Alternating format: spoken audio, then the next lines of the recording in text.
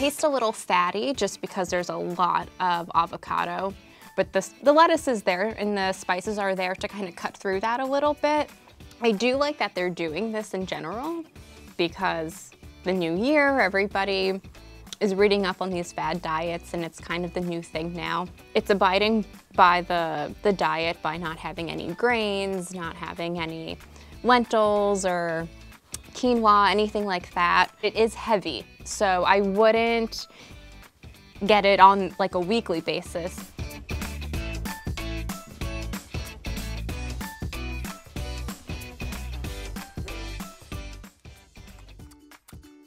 Made a mess.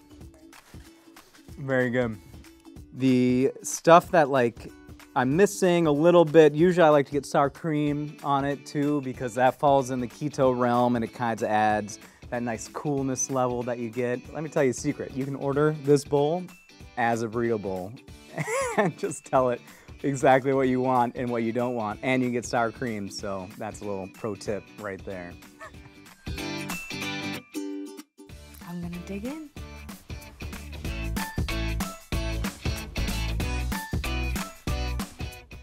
That's actually really tasty. Like, this actually tastes like Chipotle. The Paleo Diet definitely consists of lean cuts of meat, so I like that there's a lot of meat in this, a lot of beef. You know what's kind of funny? Every time you go to Chipotle and you ask for guac, they're like, it's gonna cost more. But for this, they load it on there.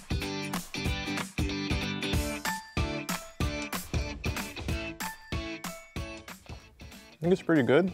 Sometimes when I go to Chipotle and I ask for, you know, the standard bowl, it really doesn't come with enough protein and you have to ask for extras.